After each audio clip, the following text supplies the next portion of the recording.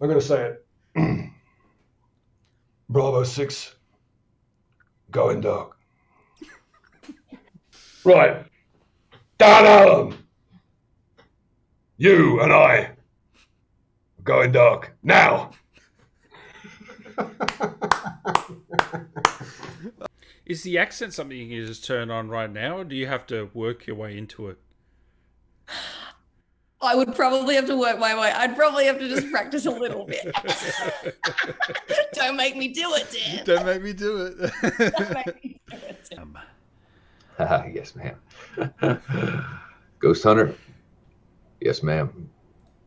I don't know if it's gonna. Come on, you got to give us something. Okay.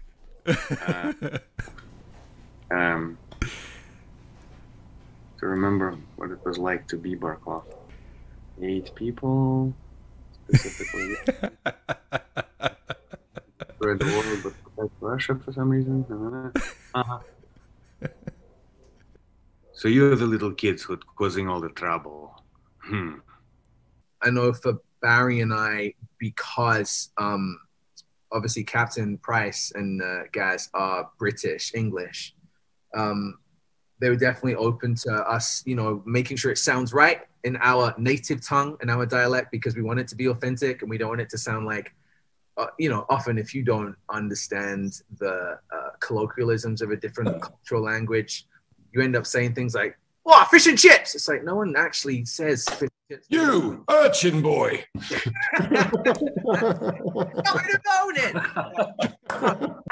I did Rose from my closet here at home. Did you? Yes, How I recorded funny.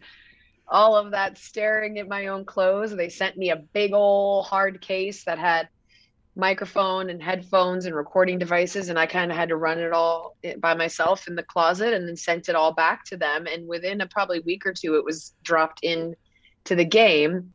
Welcome to HQ. Got some exciting intel for you.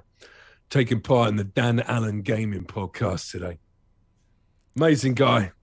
Powerful beard. Strong, powerful thighs. Mesmerizing eyes. Do me a favor. Show support. Subscribe to the channel. And then grab your loadouts. Get down to the drop zone. Because we're going hot in the AO. Stay on my 6 and stay frosty, yeah? Done and dusted. Ghost out.